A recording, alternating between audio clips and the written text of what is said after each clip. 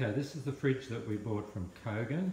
It's 12 volt, 24 volt and 240 volt. You can see there that it's plugged in. See power to the cord, and you can hear something running. I'll hold this close. Okay, come round to the front of the fridge, and just looks like a fridge that works.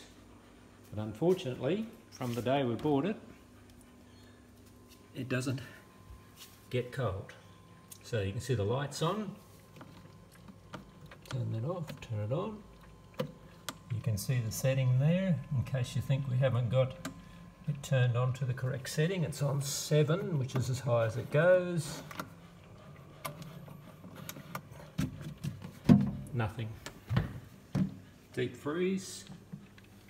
So what this is a really flash and expensive storage cupboard with a light in it. And it just doesn't work. And we'd like Kogan to do something about it, because it's faulty.